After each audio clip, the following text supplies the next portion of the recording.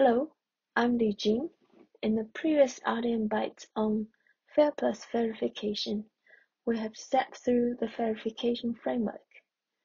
In this video, we will talk about the practical utility of this framework. In this video, you will see how the FAIRification framework can be practically applied in a task using an IMI case study. The IMI Care project was initiated in response to the COVID-19 pandemic, with the goal to deliver treatment for the COVID-19 and future coronavirus outbreaks. The Janssen dataset was first published as a spreadsheet on Zenodo, an open generic research data repository.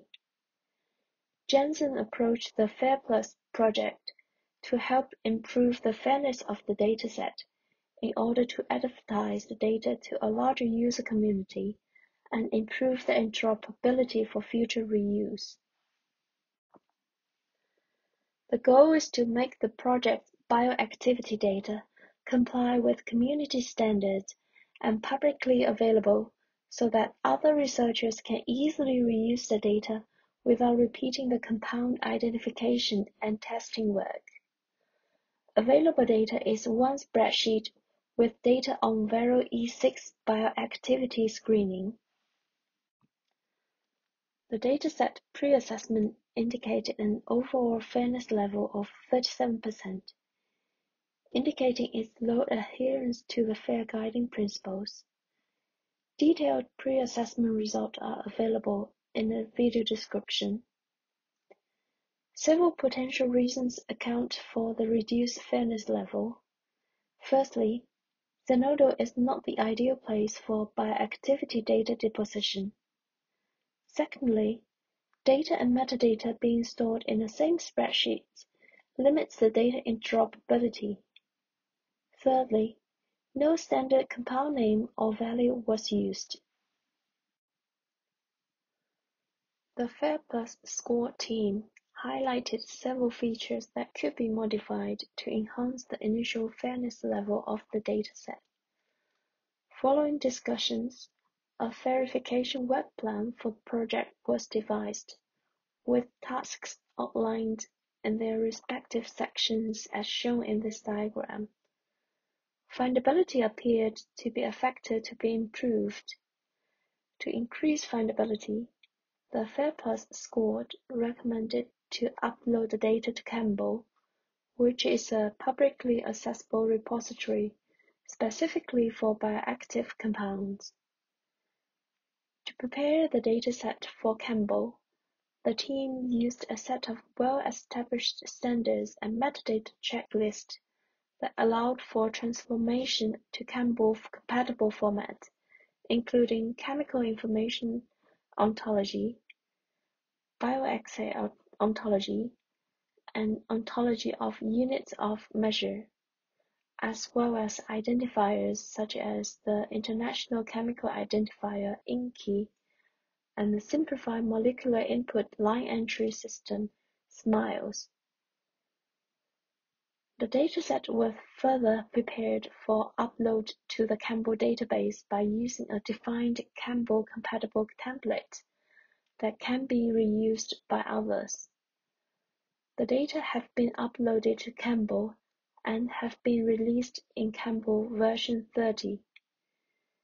The procedure on how to publish bioactivity data on Campbell will be added to the FAIR cookbook recipes for future reuse. Using this set of standards resulted in a post-FAIRification assessment of over 90%. Links to detailed post-assessment result and the verified dataset can be found in the video description. Here is a subset of FAIR indicators that have been changed after the process. For example, after FAIRification, both the metadata and data use knowledge representation expressed in standardized format and are all machine understandable. The metadata now include references to other metadata, and it is guaranteed to remain available even after data is no longer available. A bit more details on the data improvement. As part of the FAIRification process, data identifier enrichment was performed. This included annotating chemical structures using standardized notations like INCI and SMILES, and using taxonomy ID for the identification of cell types in phenotypic screening.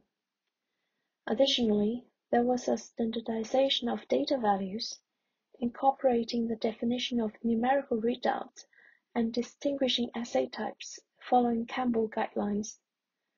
The numerical readouts associated with each molecule were reorganized to enhance data coherence. To summarize impact of this work. After this work, the FAIR score has improved from 37% to over 90%. With CARE dataset available in Campbell, it is more accessible to the scientific community. We anticipate that there will be more data download. Depending on Campbell's structure, it will be possible to get the dataset download and reuse status. The recipe and data models produced can be used by other CARE dataset as well as other projects. Finally, a success story was written and published as well. To summarize, in this video, I have demonstrated the FAIRification process using an IMI project CARE and show you how the framework can be practically applied in a task. Thanks for watching. Please see the links used as well as links to additional resources alongside this video.